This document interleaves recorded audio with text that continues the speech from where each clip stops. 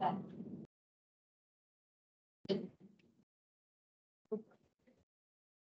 very common. It's already going.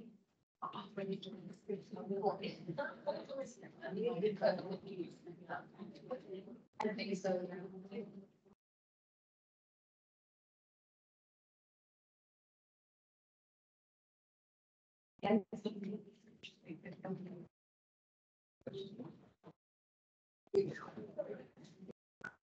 It's just not.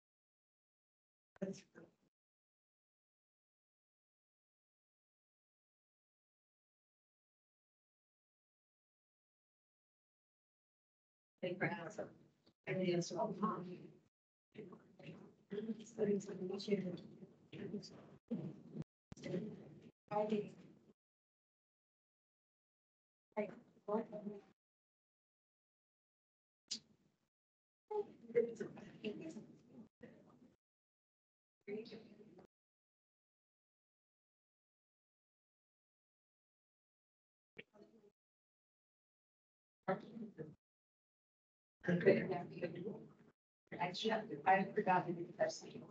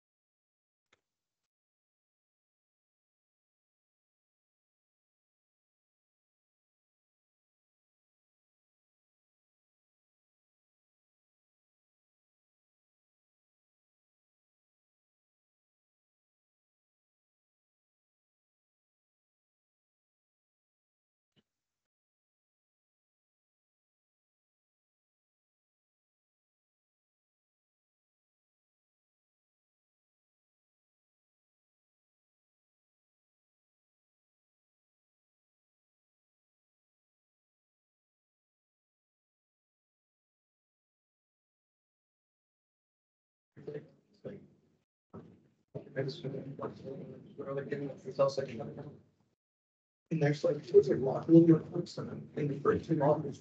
I was like, energy lost it. Because I guess it's, I think it's just, it said that a few days was that. So I went through doing all the stuff. I have work again, so the second. Like I'm doing what they change. I mean, that's all. I thought I thought I was just like, okay, I'm just gonna do whatever this one I have access to right there. This is something to do. It's just like every week I had access to, like, give me something. That's what I was. I think I think I'll put a push up earlier, but they go, have to take grade or actually. This class, if you would just put in early. So on the screen, I actually summarized many of the important equations for midterm 2 for you to take a look. Okay, so every time go back to and watch the video. Those are the things that you should definitely know by now. Okay. And if you have any questions, now is a good time to actually ask.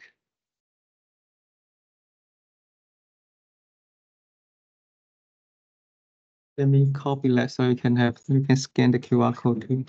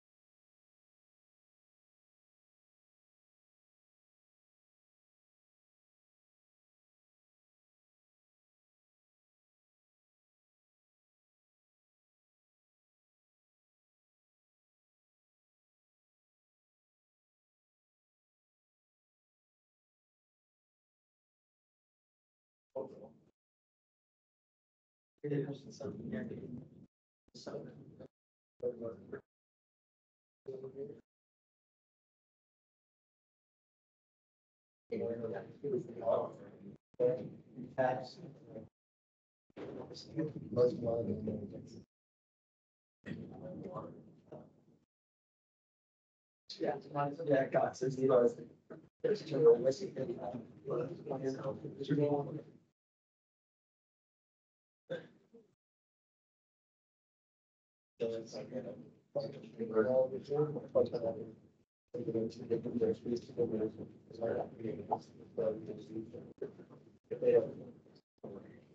Yeah. Yeah.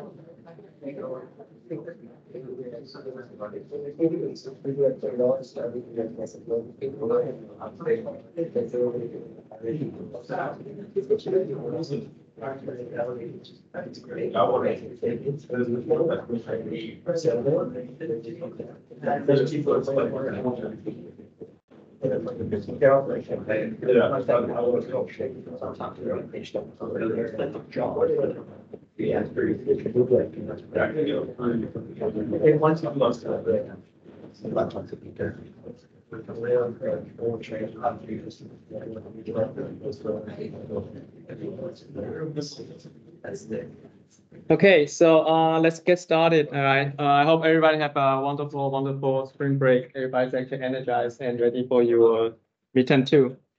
Okay, so on the board is actually the equations so far that you wanted to use to do all the calculations. Okay, so I think the Q&A there's actually questions are actually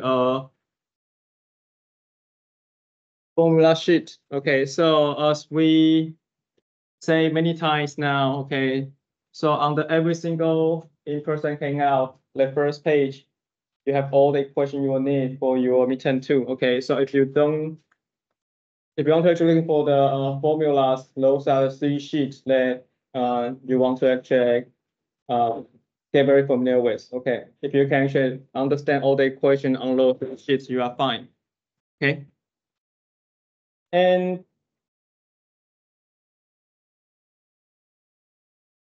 today we want to actually I have some suggestions for you. Okay, so midterm 2 is actually next week. I hope everybody already got your spot. Okay.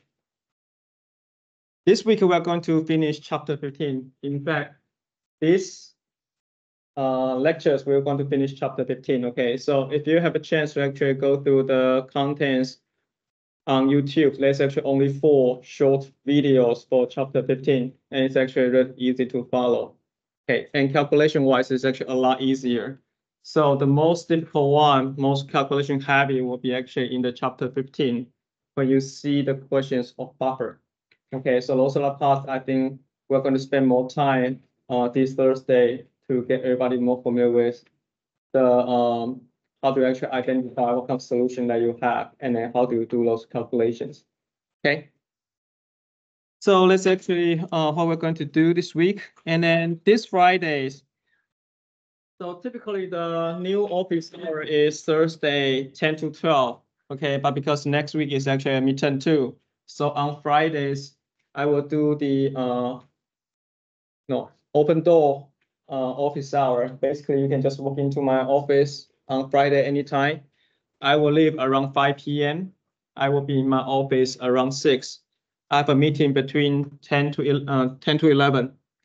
So 10 to 11 is actually only time I won't be able to do the office hour. All the other times, feel free to actually join. Okay. The other thing is actually on the April 2nd and April 4th. Okay. I have some family issues. I won't be able to actually come here to give the in-person lecture. So there are actually 2 ways to resolve that problem. One is that I find someone else to give the lecture. Okay. And so you can still have the in-person lecture. The other way is actually I just post some recordings. Okay. So basically I give you lectures using the recorded videos. Okay. So which one do you prefer? Recording. Okay, then we'll do the recording. I'll just post it on Teams, then everybody has access to it. All right.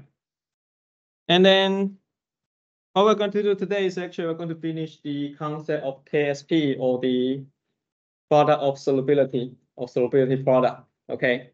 And then there are actually 4 different type questions we want to go through. So we're going to introduce those important concepts, and then let's just do a lot of questions together.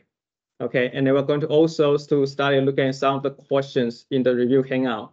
Okay, so in the review hangout, question number 13 to 18 belongs to chapter 15. Okay, so those are the questions we want to actually go through today. Okay, so any other questions? No? Okay, so let's get started then.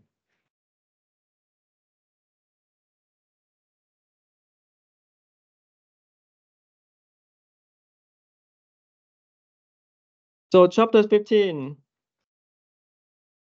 there's actually only 4 type of questions you want to actually know. The first one is actually to calculate the KSP. Okay. So in order to actually calculate KSP correctly, one of the most important things is actually you need to actually write out the proper chemical equations. Okay, because different kind of chemical equation will give you a very different kind of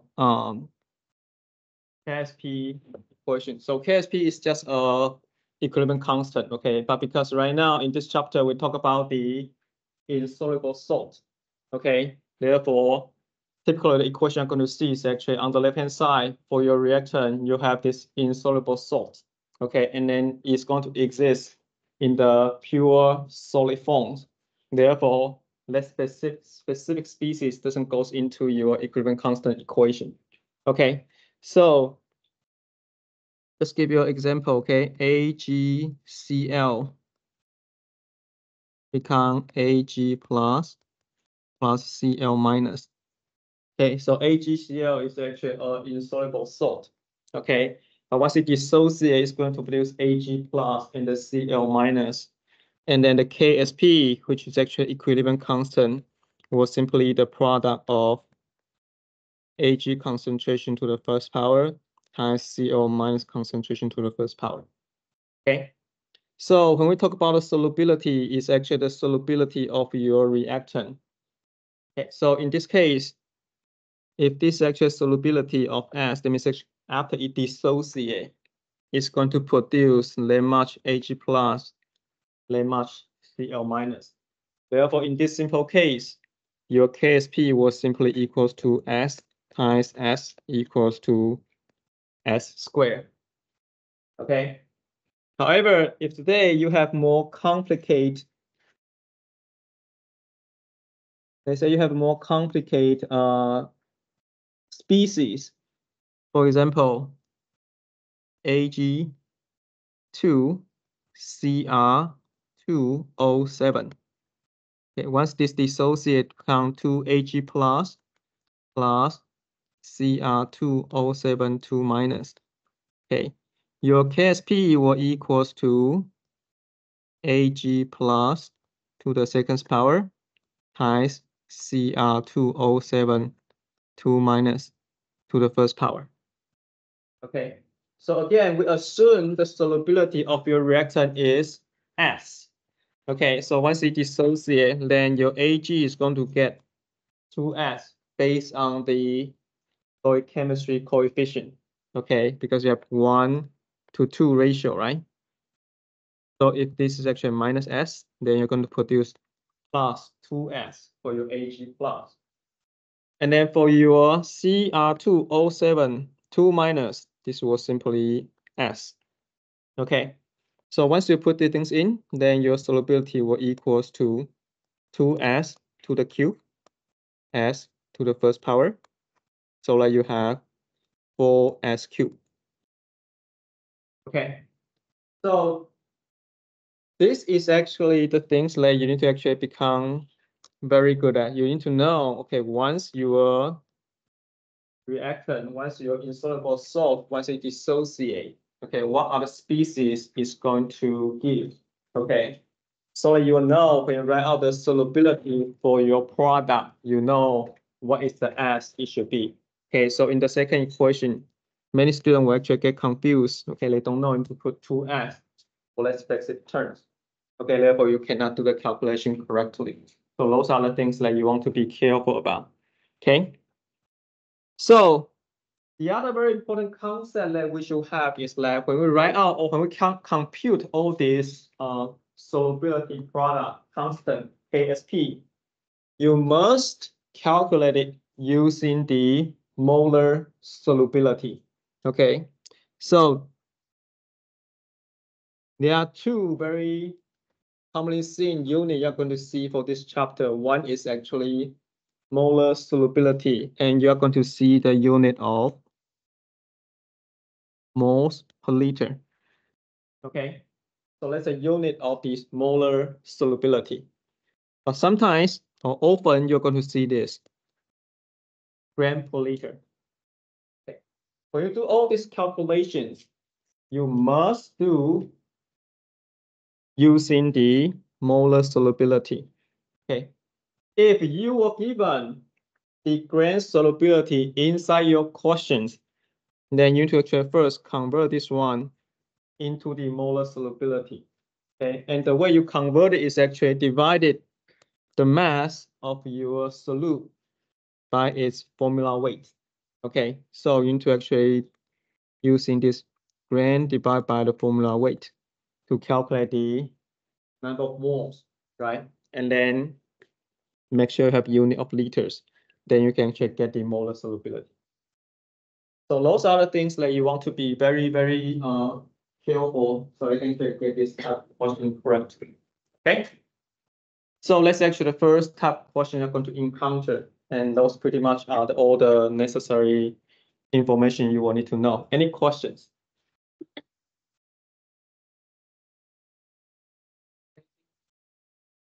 Yes, yes. Okay, the formula weight is actually the molar mass. All right. Okay, so let's look at the first questions. The solubility of silver dichromate at a given temperature is 5 grams per 100 ml. Calculate the KSP at this temperature. Okay, and then the second line is just okay. You want to actually take the negative log so you can get a P KSP. Okay, so how do you do this? The first thing is actually to know what is actually the chemical equation to write, right? So first you need to know what is silver dichromate. Does everyone know what silver dichromate is? Okay, so what do we do? Okay, so this is actually something I want to actually mention to you. Okay, sometimes you see these are type of questions, okay, that it actually give you it's actually a simple name based on our syllabus. You need to know the chemical formula, okay? But sometimes, like this one is actually a good example, okay? The silver dichromate is not a commonly seen chemical compound, okay? So most of the time, it will give you the chemical formula directly, okay? So this one is actually the Ag2 Cr2O7. Okay. So once you see these things, once you see of course, the keyword in here is actually solubility, right? So once you see this keyword solubility, it must belongs to chapter 15. Okay. So the first thing you do is actually write down, okay.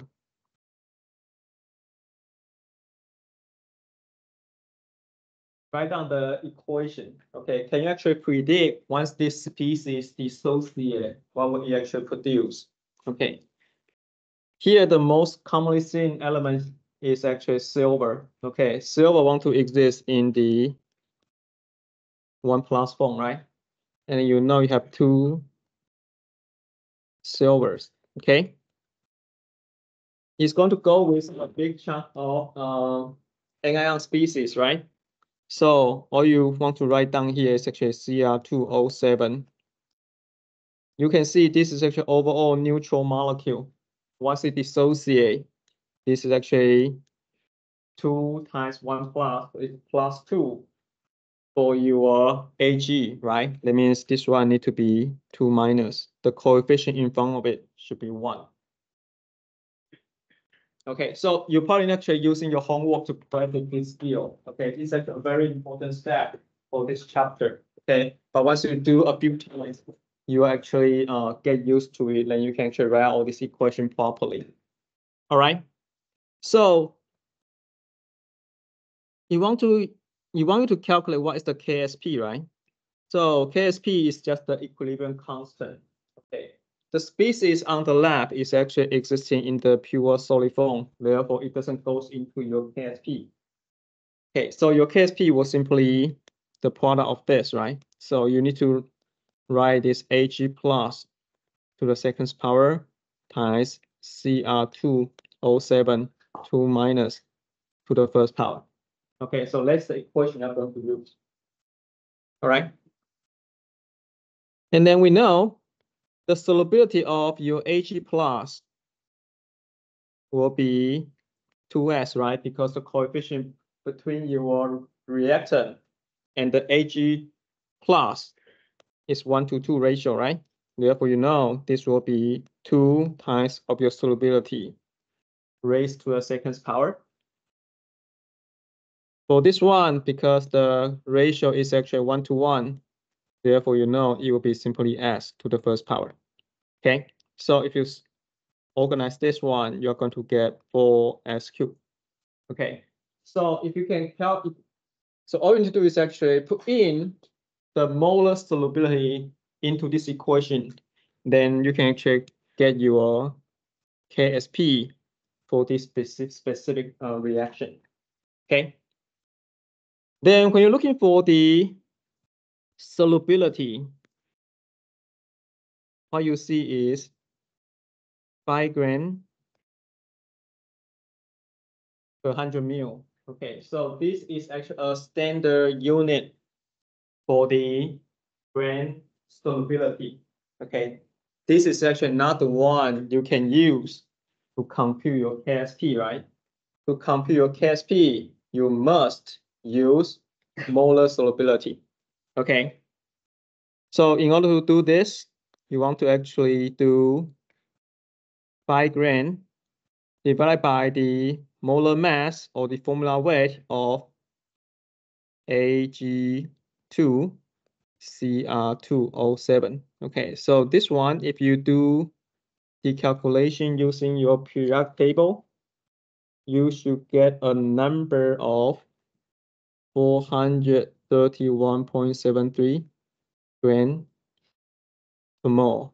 Okay, so to convert your gram solubility to molar solubility, what you do is actually you divide the mass by the formula weight.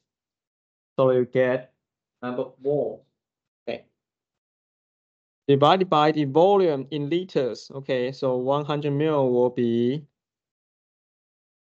0.1 liters. Okay, and then once you compute that, you will be able to get a value of 0.116. Okay, molarity.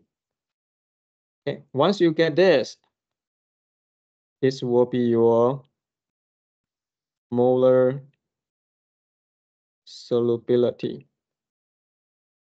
Okay, which is the S here, right?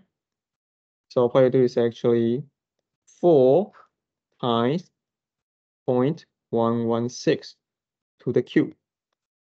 And after you do that computations, then you will be able to get a value of 0.0062. Okay.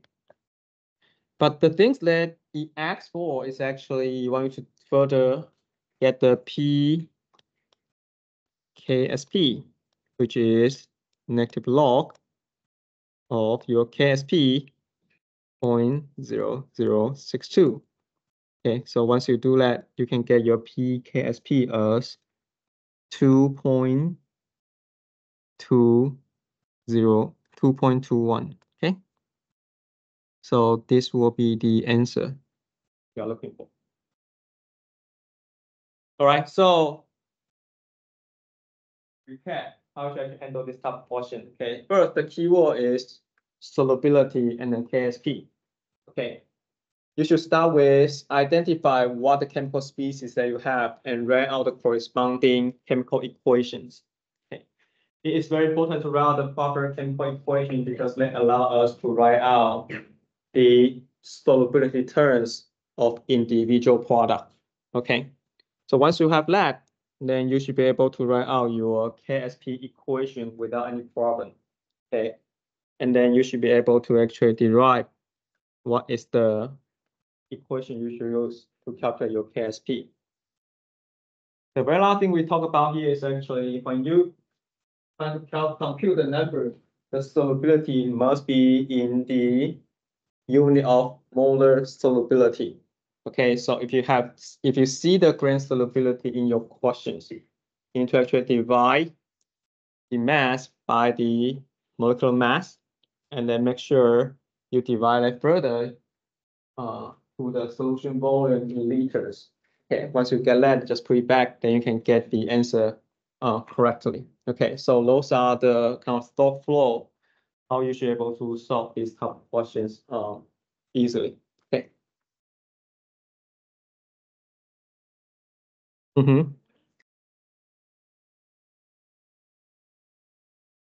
Molar mass.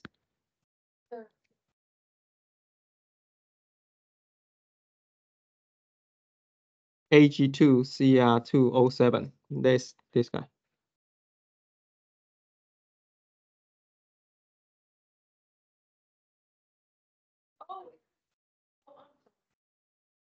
Okay. Everybody's fine? Okay, good. Okay, so let's actually the very common questions that we encounter in this chapter. Okay. Any questions?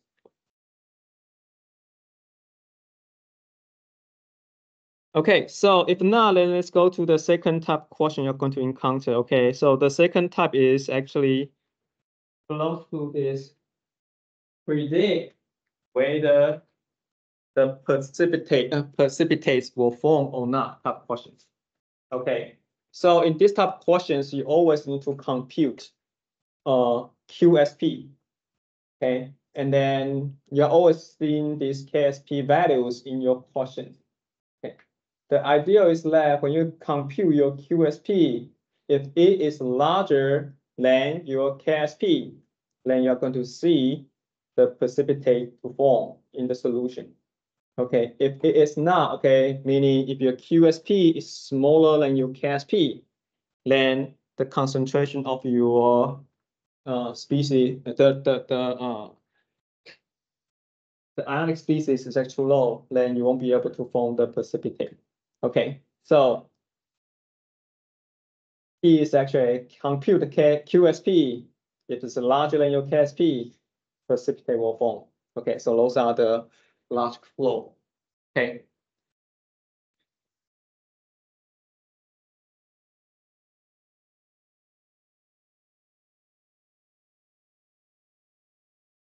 Good question. Okay, good question. Okay, so typically, okay, you're going to have a Ki-ion. Okay, I use A plus and a Ni-ion B minus. Okay, once these things interact, they are going to have formed the AB. Okay, where AB is actually the solid that's going to give you the precipitate. Okay, so if the QSP, which is actually a product of these two, okay, if it's actually larger than the KSP given inside the questions, then you are going to see the precipitate. Okay, so let's look at questions so you will see what I mean.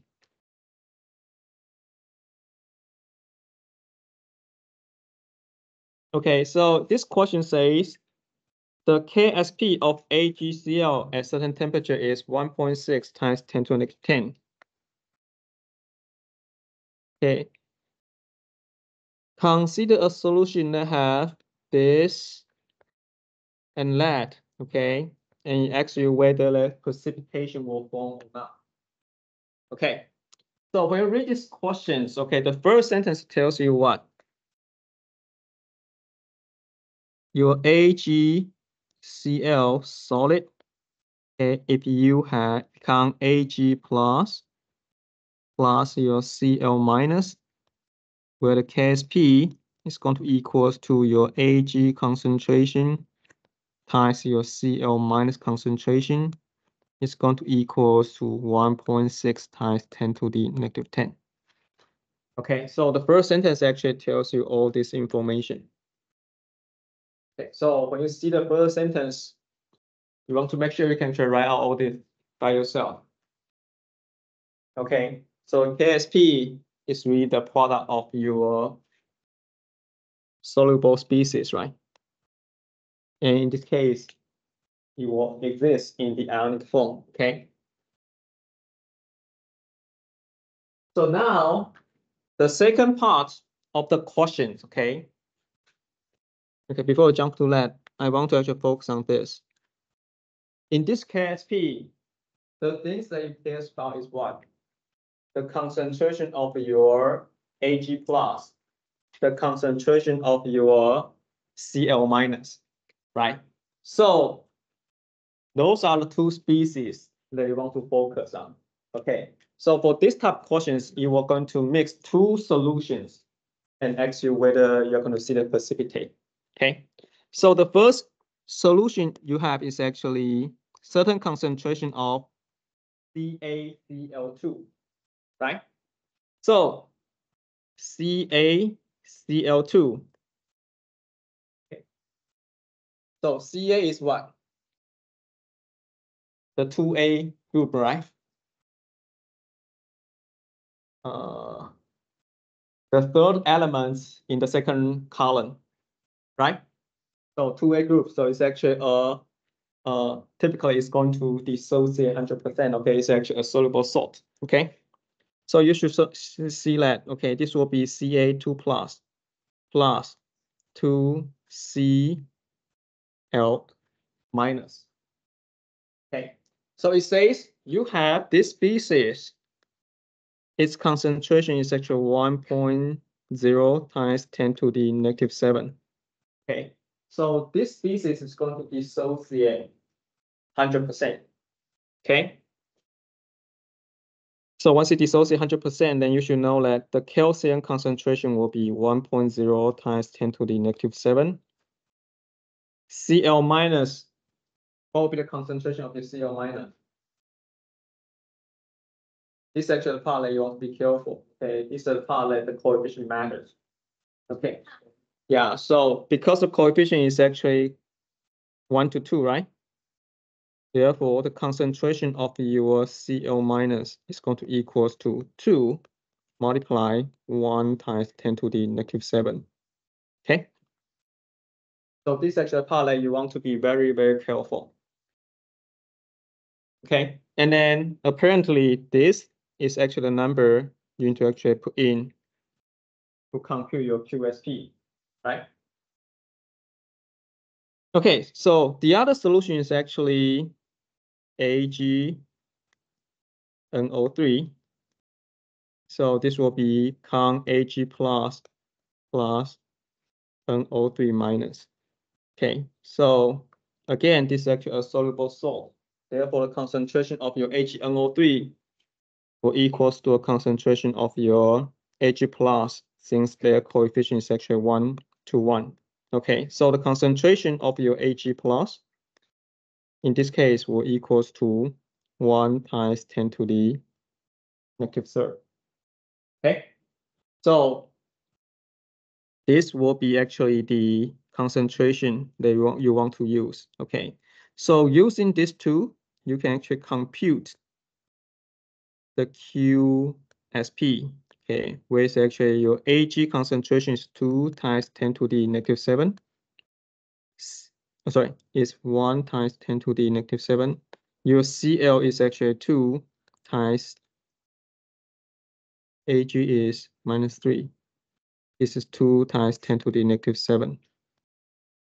Once you do that, you get a QSP of 2 times 10 to the negative 10.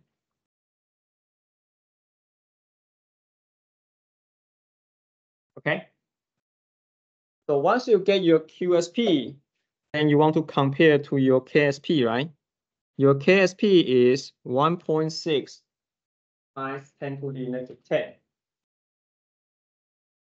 Since your QSP is 2 times 10 to the negative 10, therefore your QSP is larger than your KSP, meaning you are going to have precipitate form.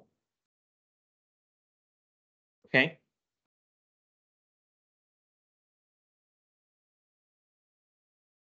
All right, so let's recap about the concept that we should have here. Okay, so in this type of questions, it typically contains two parts of information. Okay, the first part tells you what is the KSP value.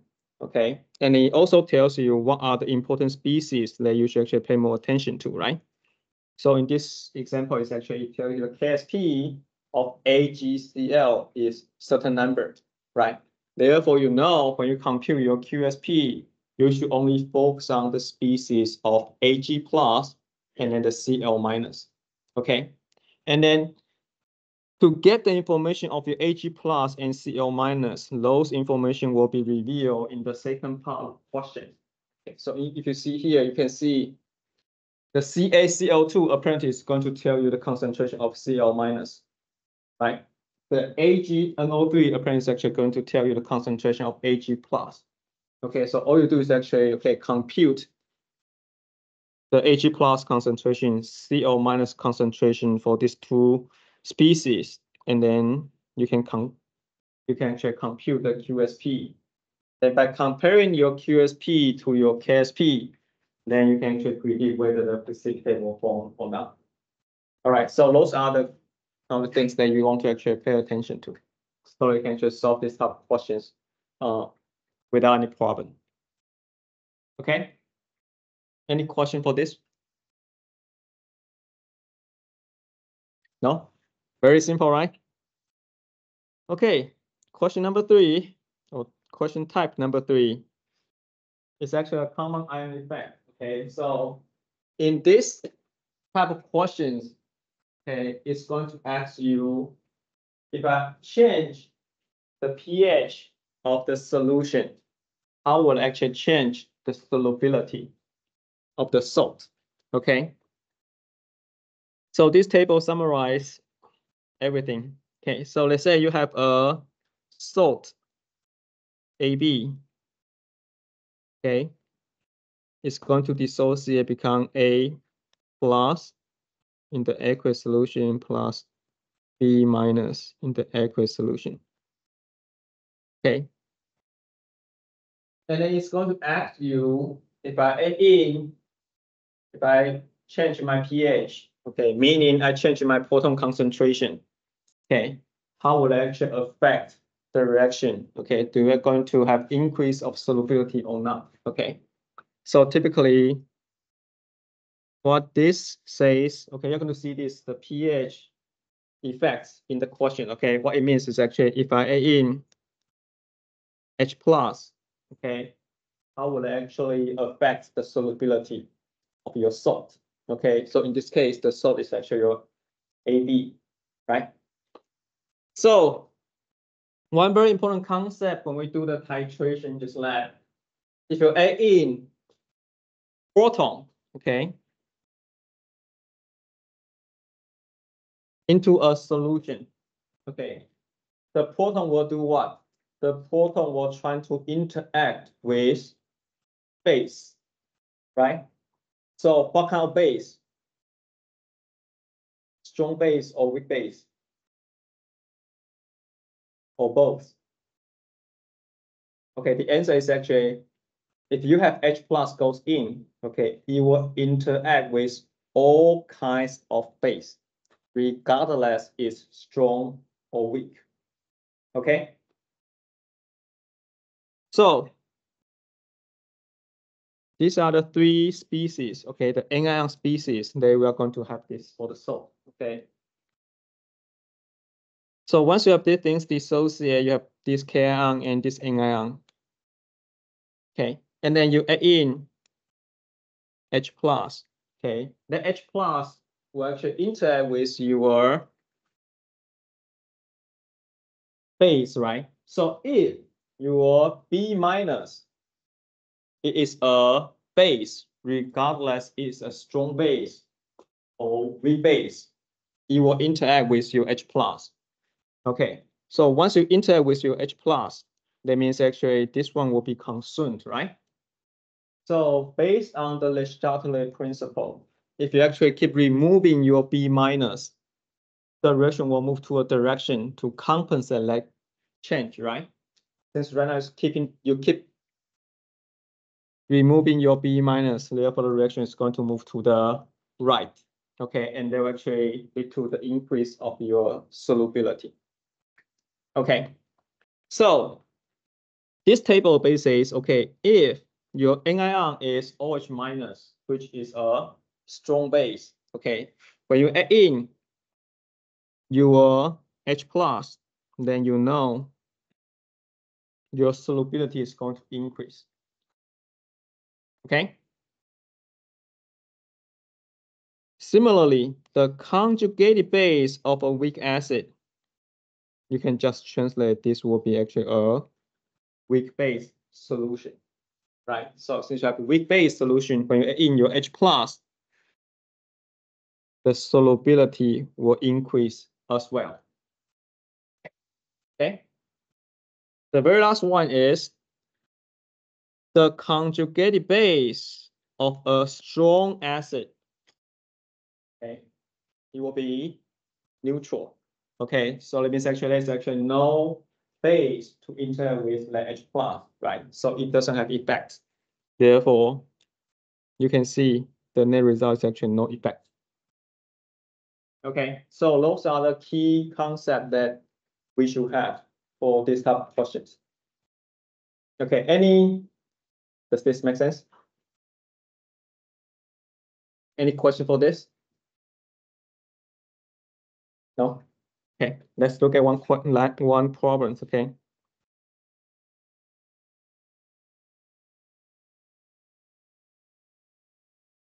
Okay, which of the following compound will have different solubility with a change in pH?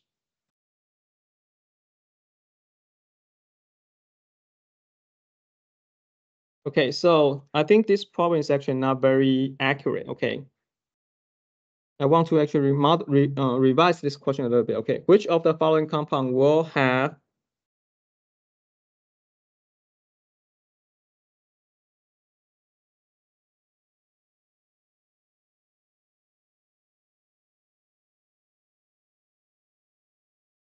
if you put it in a lower pH solution, okay, how will it actually affect the solubility of the following compound?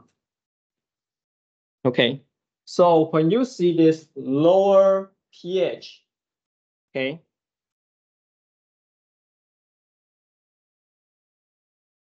you should translate that you're actually adding in more H plus into your solution. Okay, everybody fine with this concept? Lower pH, meaning you add in more H plus into your solution. Okay, higher pH meaning what? Yes, more OH minus into your solution. Okay, so here, if I say I want to actually go to a lower pH, meaning I'm adding in more H plus, okay, then the things you want to actually consider is actually for these 5 different salts, okay, once they dissociate, to actually produce strong base or weak base. Okay, if it does, then you know the solubility will be changed.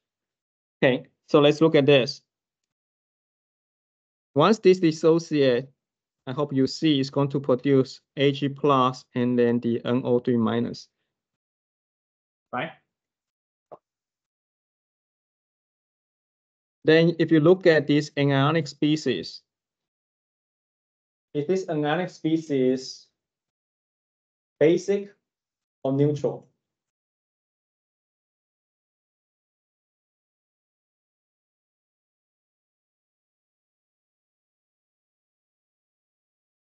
How do you know it is basic or neutral? You want, yeah, it's neutral. Okay, the answer is actually neutral, but how do you know it's neutral? Yeah, because this is actually a conjugated base of a strong acid, right? So you know it is the conjugated base of HNO3, right? HNO3 is actually one of the 7 strong acid, right? And we know the conjugated base of a strong acid, it is neutral. Okay, since it is neutral, then when you change your pH, you are not going to change the solubility. Okay, so therefore, you know this one won't have change in terms of solubility. Okay, so when we're talking about this, what are the 7 strong acids? You need to actually remember HI. Okay, let's memorize in the correct order. Okay, HI, H, Br, HClO4, and then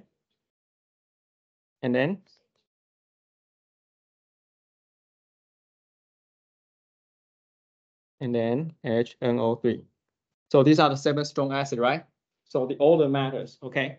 So if you see the conjugated base of this 7, okay, those anionic species, once they dissociate, it will be neutral.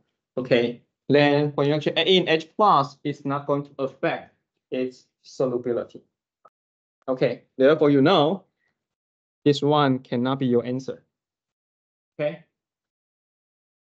Let's look at the second. This one will become Ca2 plus and then Cl minus. Okay, Cl minus is a conjugated base of HCl, a strong base, right? Therefore, it is also neutral, right? Therefore, it's not going to be affected. Okay. Third one, this will become Ca2 plus and then 2OH minus, right? OH minus is a strong base, right? Therefore, when you actually add in your H plus, the OH minus will be consumed. And then in compensation for that consumption, okay, the reaction will move to the right, therefore the solubility will increase. Okay, so this is actually one of the answers that you should actually choose. Okay, the fourth one, this will be Cu plus and then Cl minus. Okay, so it's the same as this, right? So you know, adding the H plus doesn't affect its solubility. Okay, the very last one will be Ba2 plus and then CrO4 2 minus. Okay. So what is the property of this CrO4 2 minus? Is it a neutral or is it basic? Okay, so if you see this anionic species, right? If it doesn't belong to the conjugated base of 7 strong acid, then it must be a weak one. Okay, so this one will be actually a weak base. Okay. So since it's actually weak base, you will actually interact with your H plus. Okay, therefore the solubility will increase. All right, so this is actually how you decipher all this question. Okay, but the key is actually you need to know once you will sort dissociate for those anion, do that belongs to neutral or belongs to strong or weak base. Okay, if that belongs to the strong or weak base, then adding the H plus will actually increase the solubility. All right, any questions? Cool. Okay, so the very last one is actually the common ion effect calculations. Okay, the key is actually always use the small x approximation. I will just give you examples so that you can understand what I mean over there.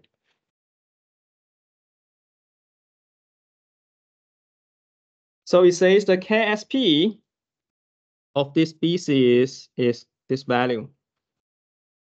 What is the solubility of this species in this kind of solution? Okay, so again, keyword is again the solubility and the KSP, right? So once you see that, the first step is always write out the chemical equation. Okay, so AlOH3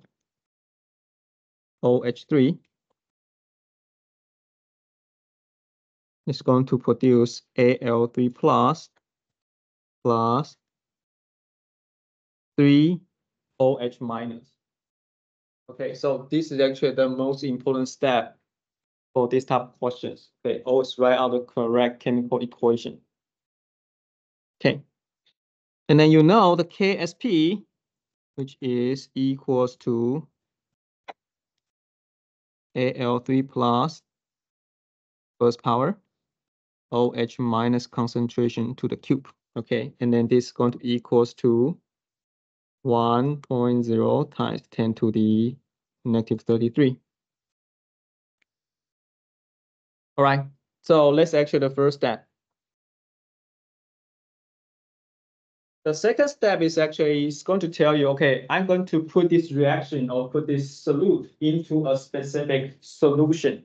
Okay, in this specific question, we know the solution you're going to put in is AlNO3. Okay, so typically the solution you're going to put in, okay, is always a soluble salt, meaning it will actually dissociate 100% to produce Al3 plus and then NO3 minus. Okay, I'm going to generate 3 of it.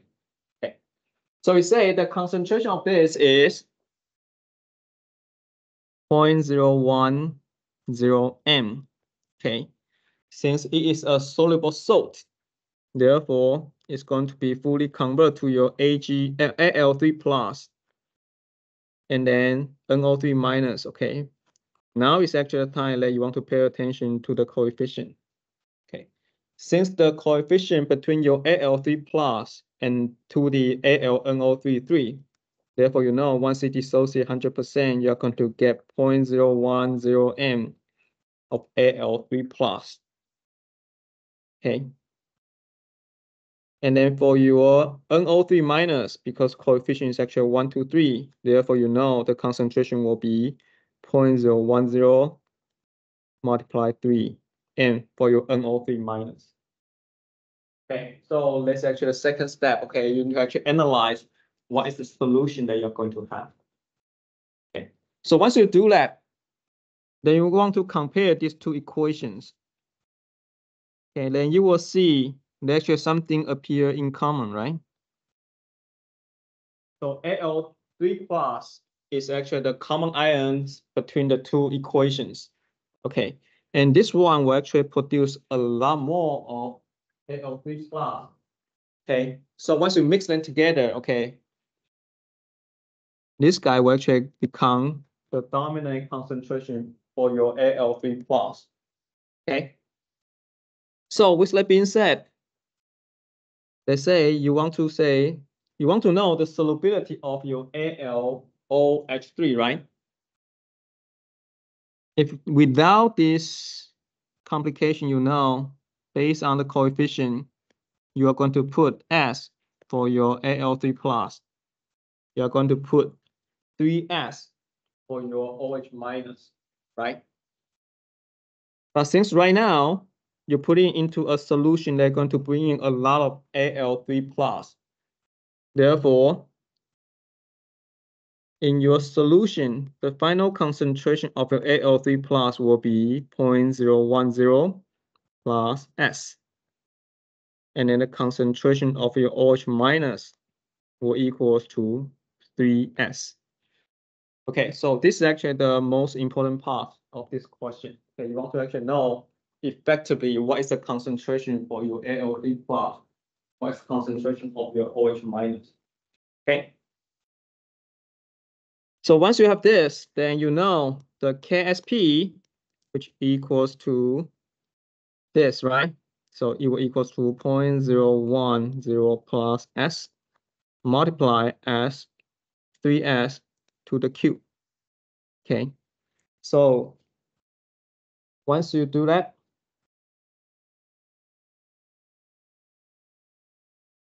you're going to get, oh, here is actually things that you want to use the small x approximation.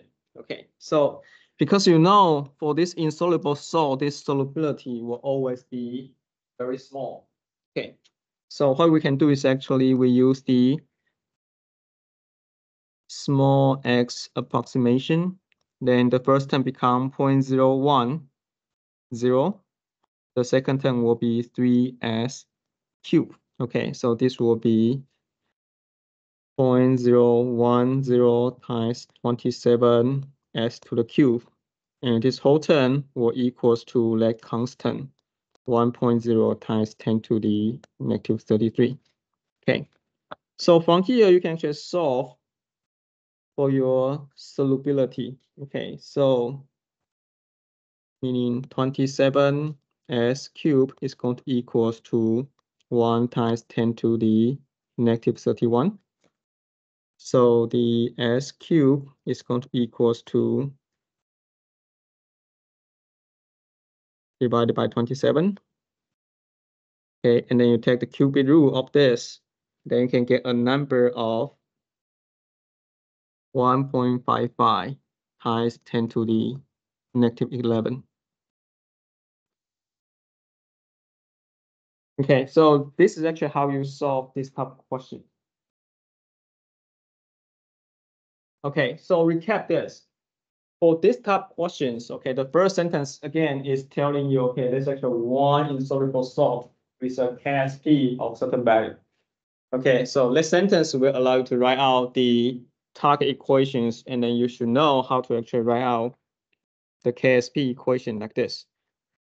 Okay, and then you say you want to put these things into a solution. Okay, where the solution it has a soluble salt. Once that soluble salt dissociates, it's going to produce a common ion. Okay, to your target equation. Okay, it can either produce a lot of Al3 plus, or it produce a lot of OH minus. Okay, so once you figure out that, you want to actually write out, okay, what is actually the effective, what is the actual concentration of those two species? Okay, and then plug in those things into your KSP equation, and then use the small x approximation. Then in combination of the constant of your KSP, we can compute the solubility. Okay, so this is actually a very typical common ion effect type of calculation. All right, so these are the 4 question types you're going to encounter in this chapter. Okay, so calculation wise, it's actually a lot more straightforward compared to chapter 13 and 14. Okay, so that's all for the chapter 15. Any questions? Okay, so if not, we'll go through these review questions. Okay, you're going to see things is actually very, very similar.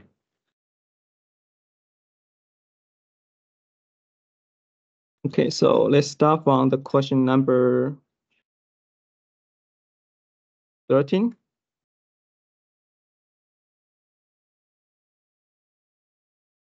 So it says at 25 degrees C, the solubility of the certain compound is certain molar solubility. I calculate the value of KSP at the temperature. Okay, so again, the keyword is actually solubility, right? So the first step for the solubility question is always write out the chemical equations, right? So the barium carbonate, okay, it's actually things that you probably need to actually have some sense. Okay. Barium is actually the Ba, okay, carbonate is actually CO3 2 minus. Okay, so that you know, this one is BaCO3. Okay, and then it will dissociate. Once it dissociates, it becomes Ba 2 plus CO3 2 minus. Okay, and this will be in the aqueous solution. Okay, and then you should know that the KSP equation will equals to the Ba 2 plus times your CO3 2 minus. Okay. And you want to know the solubility of this guy, right? That means actually how much of that will actually dissociate. Okay. So then you start to actually look at the coefficients. The coefficient is always, in this case, is 1 to 1, right? Therefore, you know the Ba2 plus solubility will be S. The CO3 2 minus will be S, right? Therefore, you know your KSP will simply equals to S times S, which is actually S squared. Okay. The only thing you want to be careful is that you want to make sure when you compute your KSP, you must use the molar solubility, right? Then you check out the unit. Okay, it's mole per liter, right?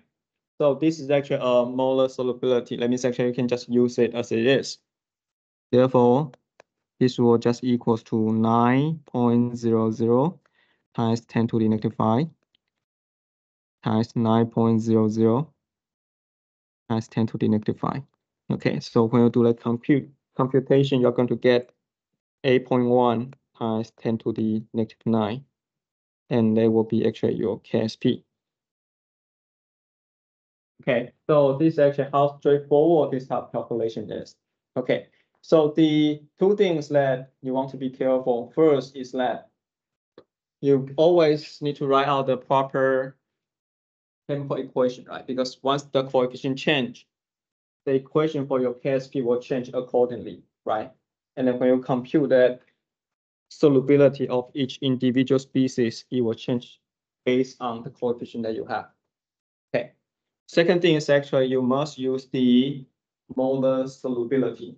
Okay, so in this case, it's actually a simpler case, right? You actually already give you the molar solubility, so you don't need to actually do the conversion between the grain solubility to molar solubility. Okay, so this is actually how you solve the question number 13. Okay, question number 14. Okay, let's read through this one. Okay, the KSP of AgCl is this value. Consider a solution have certain concentration of CaCO2, certain concentration of AgNO3. Okay, so again, this is actually a very standard question you're going to encounter, right? In the first sentence of the question tells you the KSP of a specific species. Okay, and then the second sentence tells you the concentration of each individual product, right? So that is actually the typical structure you're going to see for this QSP type of questions. Okay. So again, the way to solve it is actually first write out the chemical equations. AgCl solid is going to become Ag plus Aq plus Cl minus Aq. The KSP will equals to Ag plus first power Cl minus first power equals to 1.6 times 10 to the negative 10. Okay. So that's actually what you should actually write down from the first sentence. The second sentence will start to actually describe the concentration of these two terms. Okay. So you see, you have that much of CaCO2. Okay, so 1.0 times 10 to the negative 9 CaCl2. Okay, so if you become very experienced for this type of questions, okay, you will be able to say, apparently this one is going to ask you to provide you the information of your Cl minus concentration, right? And then you can see there's actually coefficient right here, right? It's Cl2. That means your Cl minus concentration will be 2 times 10 to the negative 9 N. Okay. The second species that you have is 1.0 times 10 to the negative 1 AgNO3. So apparently this one is going to tell you the concentration of Ag plus. Okay, so you can see the coefficient is 1, right? Therefore, your Ag plus will have a concentration of 1.0 times 10 to the negative 1 M. Okay. So once you have the information about the concentration of Ag plus, the concentration of the Cl minus, then what you do next is to calculate your QSP, right? And the QSP is actually computed this way, right? So Ag plus to the first power, Cl minus to the first power. Okay, there will be 1.0 times 10 to the negative 1 multiply 2 times 10 to the negative 9. This will give you a value of 2 times 10 to the negative 10. Okay, and then you can compare to that KSP. Therefore, we know the QSP is larger than your KSP. Therefore, you are going to see the precipitate. Okay, so it's the same logic. It's actually very similar to the things we actually went through previously. All right, that's actually how you solve question number 14. Okay, any question for this? Okay, so if not, let's do this one. 1 liter of saturated solution of CaF2 contains 0.016 gram of dissolved CaF2. What is the KSP of CaF2? Okay, so again, you know your target is CaF2, right? It's going to become Ca2 plus 2F minus. Okay, your KSP will equals to Ca2 plus to the first power, F minus to the second power. Okay, so that is actually always the first step.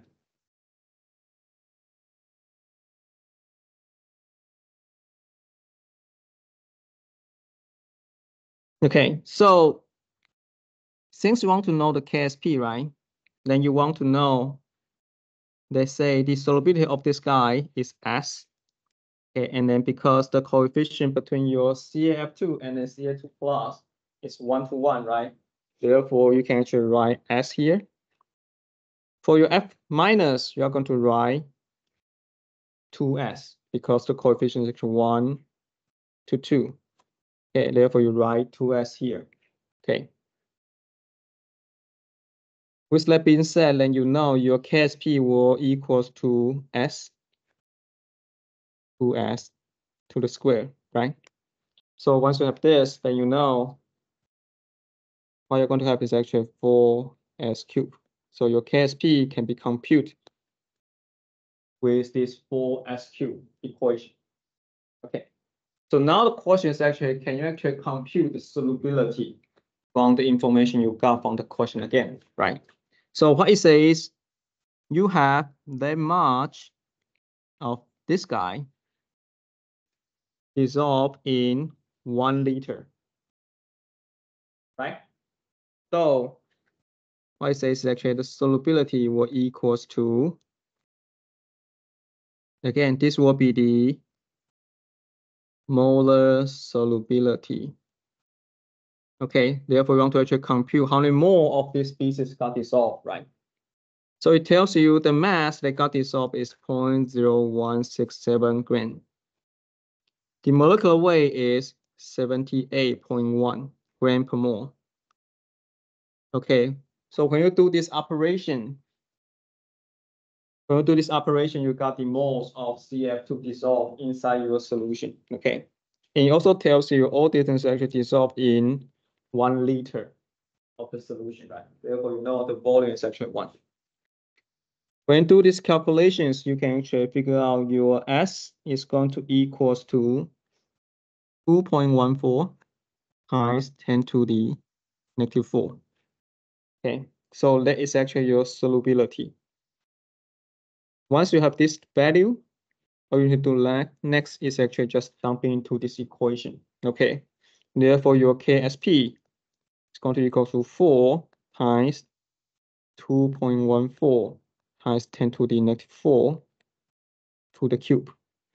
Okay, and then once you do like computation, you should be able to get a number of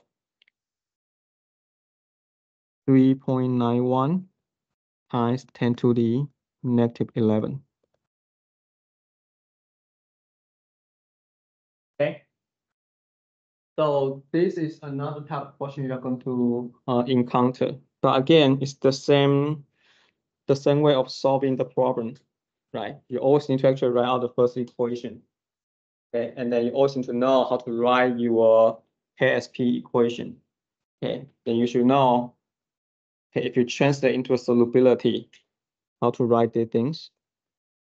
Okay, and then you should know the solubility must use the unit of molar solubility. Okay, so that's all pretty much. All right, so any question for this one? Okay, next one. So it says, what is the solubility of CaF2 where the KSP is 4 times 10 to the negative 12 in 0.35 N of NaF? Okay, so this again is a common ion type of calculation, right? So again, you know, CaF2 is going to become Ca2 plus 2F minus aqueous. The KSP will equals to Ca2 plus times F minus to the second power. Okay, so if you look at, and then these things it will equals to 4 times 10 to the negative 12. Okay, so let's actually what you get from this part. Okay, and it says if you put this salt in a solution, okay, so you have 0.035 m NaF. Okay, so if you look at this, and then together with the equation that you have, what this is going to tell you is that, okay, you're going to produce F minus with a concentration of 0.035 m. Right? So let's say the solubility of your Ca plus is S, F minus will be 2S. Again, this comes from the coefficient. This is actually 1 to 1. Therefore, we put S here. This is actually 1 to 2. Therefore, we put 2S here. Okay. And then in this specific solution, you know, you're going to produce a lot of the F minus, which is actually a common ion here, right? Therefore, you know, the Ca2 plus concentration can be represented as S. F minus concentration will be 0.035 plus 2S. Okay, and then here we can always use small x approximation. Therefore, it becomes 0.035. Okay, so once you have these two, you're going to put this in there, put this in there. Okay, so you know S times 0.035 to the second power is going to equals to 4 times 10 to the negative 12. Okay, therefore you can solve your S, which is going to equals to 4 times 10 to the negative 12 divided by 0.035 square. And then you are going to get a value of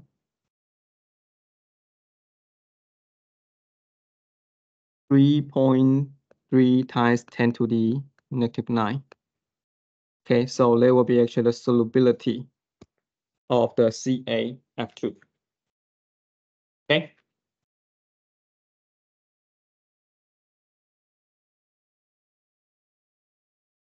All right, so next question.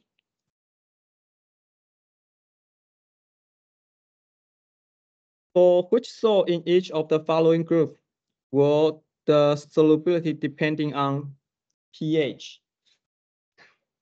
Okay, so again, this is actual questions that you want to actually look at the anionic species. Okay, if it's actually neutral, then no effect. If it's actually a strong base or weak base, then it will be affected by the pH, right? So let's look at this. The anionic species here is actually F minus. This one will be Cl minus, right? So F minus is, I hope by now you should see this. Okay, F minus is actually a weak base, right? Cl minus is neutral. Okay, therefore you know this guy will be the one where its solubility will depending on the pH. Okay. Second, anionic species here is NO3 minus, right? This will be neutral because it's conjugate base of HNO3, right? This one is NO2 minus. This will be weak base. Therefore, it will depending on the pH. Everybody follow or I'm going too fast? Everybody's fine? So the key is actually you want to see the anionic species.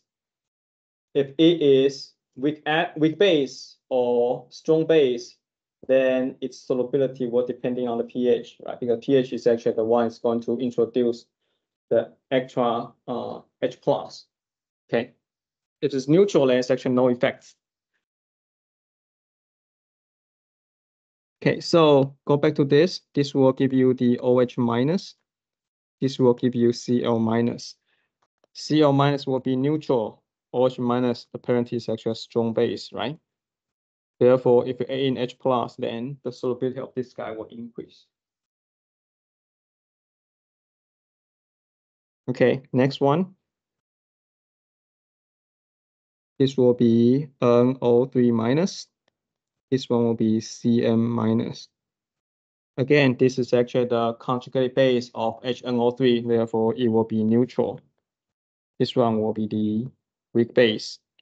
Therefore, it will be sensitive to the pH change.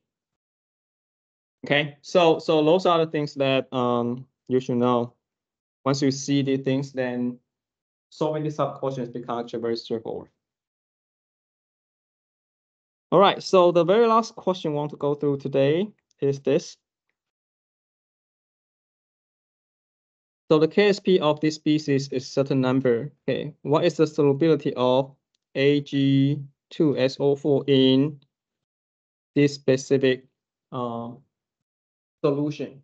So again, it's actually a common ion type of calculation. Okay, we've done this for many times. Okay, again, starting by writing out the equations.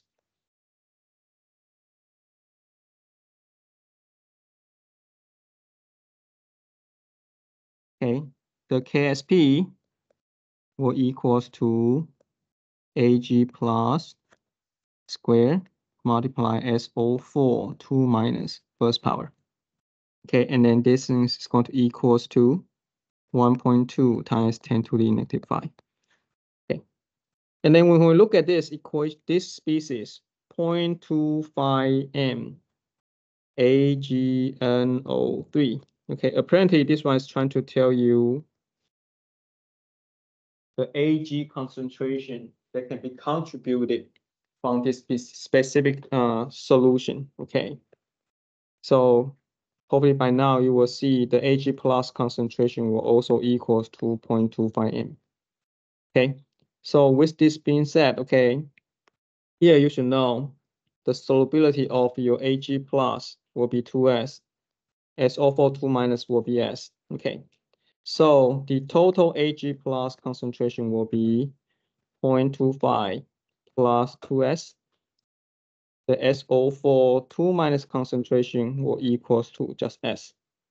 And we can use small h approximation. Therefore, this one will actually equals to 0.25. Okay.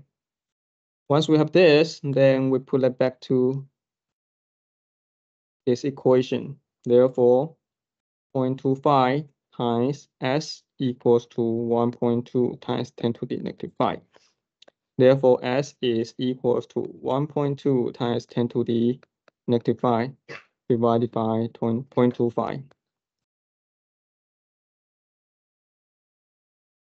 Okay, there should be a square, sorry, 0.25 square. Okay, so once you do that, then you will be able to get an answer of 1.92 times 10 to the negative 4. And that's actually how you solve this question. Okay, so again, it's actually a common ion type of calculation. Okay. So this actually concludes all the questions I want to go through today. Okay, but there's actually one thing I want to actually remind everybody. So because you do all the exams on the website, right? So when you go to CASA, you actually go to that website to do a lot of click. Okay. So when actually trying to grade your answers, okay, one thing I noticed is that when you enter your pH value, okay, your pH value, okay, or when you actually enter the concentration, when you do the solubility calculation, make sure you put 2 digits below the decimal point. Okay, it is weird, but it is actually somehow the system will actually only consider after you input 2 digits after your decimal point, then they will actually grade it correctly. Okay, so sometimes people actually lost the credit because they didn't actually enter enough digits after decimal point. Okay, so make sure you actually at least enter 2 digits below the decimal point. Okay, so that will be it for today's lectures. On Thursday, we're going to review chapter 13 and chapter 14. All right. So putting disregarding significant figures and always putting 2 numbers after the decimal point, will that be the same for the exam as well, or should we? Okay, Mhm. so just ignore the significant figures when it's asking for pH? Yes. Okay. I know it's weird, but let's how I was